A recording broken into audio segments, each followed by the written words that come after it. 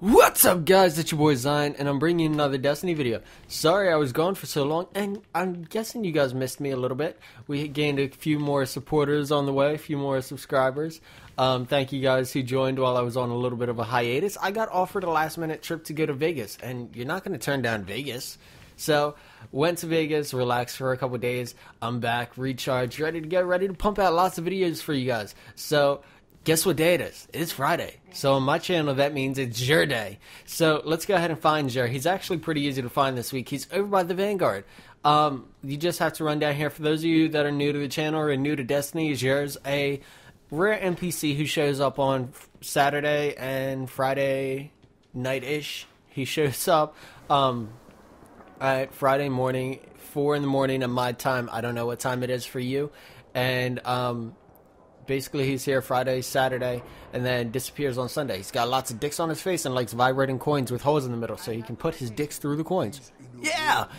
He's actually got some really good gear this week. He's got the Insurmountable Skull Fort, which is an awesome, awesome helmet. It lets you regain health, I should say, all over the place. It's awesome for the hard mode Crota raid. It has infusion, so you can get it health by picking up orbs, or it has increased transfusion, so by doing a super storm fist, or by doing your melee cooldown or a shoulder charge, you go ahead and gain health back. So awesome helmet to have for the hard mode Crota raid. I could see it being pretty useful in Crucible too.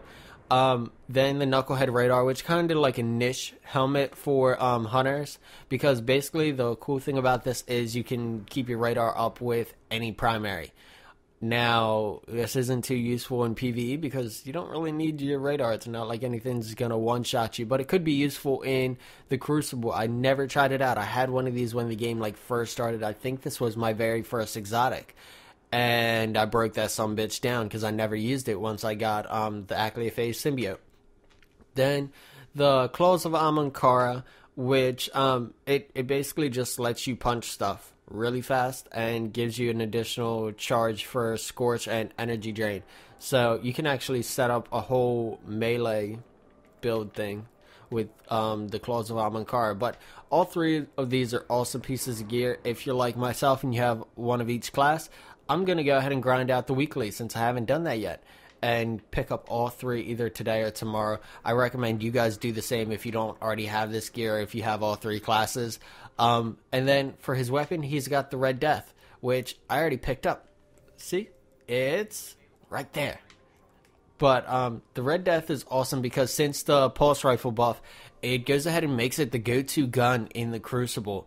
It's absolutely awesome because you regain health and it speeds up your reloads for getting kills. Like, it rewards you for getting kills besides helping out your team or just being a total dick and being a kill whore. It helps your survivability by regenerating your health basically by killing stuff. So it's awesome for the hard mode Crota raid if you don't have a helmet or an exotic that lets you go ahead and regen health by picking up orbs or anything like that. And it's awesome. You just kill a thrall, get some health back. Real easy. Real easy. I definitely recommend picking up one of these if you don't already have it, especially if you have an old one, since it's one of the upgrades too. Don't upgrade it. Just buy a new one and then break down your old one for an exotic shard. So he has his shards and a helmet engram this week. As far as his upgrades, he's got Mask of the Third Man, a Crest of Alpha Lupi, Helm of Saint 14, Helm of Inmost Light, Light Beyond Nemesis, Sunbreakers, Truth, Patience in Time, Plan C, Universal Remote, Red Death, Hard Light.